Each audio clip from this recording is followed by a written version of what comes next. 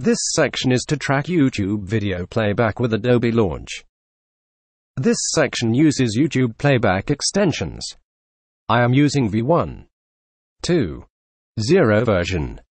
If our page in this section is this one, I put a YouTube video in it. Now we need to track the behavior of YouTube playback pause, and also need to obtain the paused events and video information. Let's see how to track. The first is extensions. Search for YouTube Playback in the catalog, and then click Install.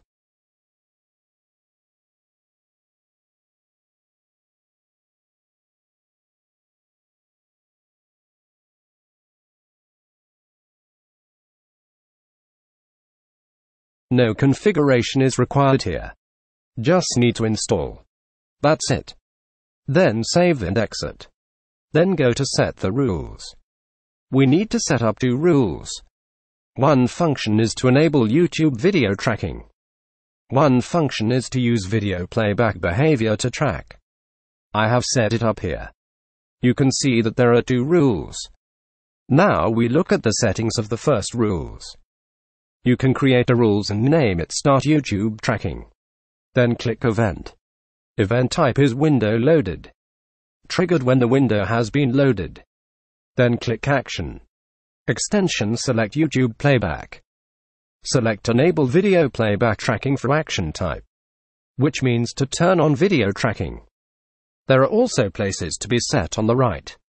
Any player is to track all videos. Specific players are tracking the specified video. We choose any player here. Then save. This is the configuration of the first rules. Next, set the second rules.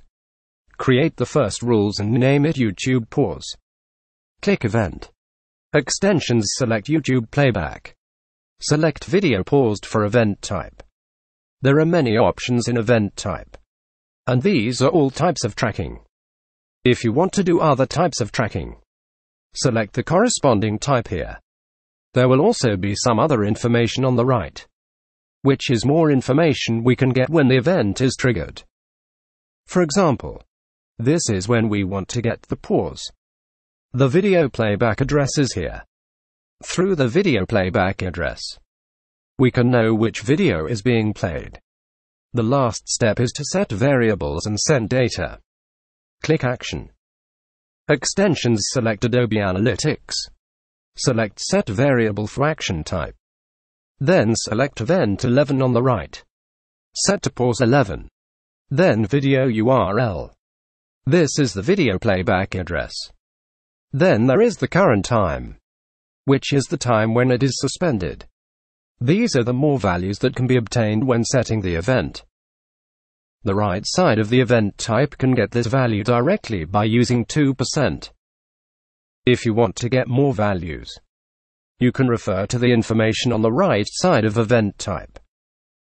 Then save. Then create a second action and make the following settings. Then save.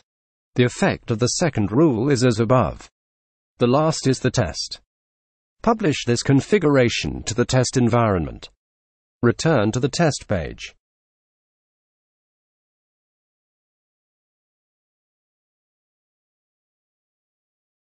Open the developer tools of the browser and open the console.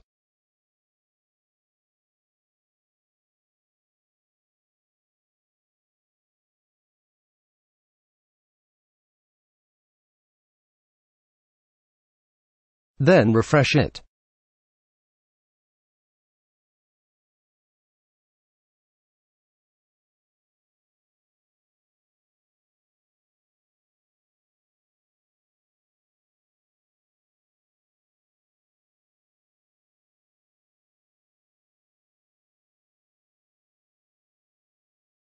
Simulate play and pause operations.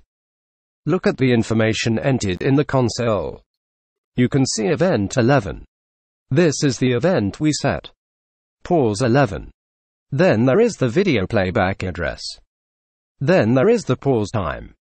The unit here is seconds. All to track down.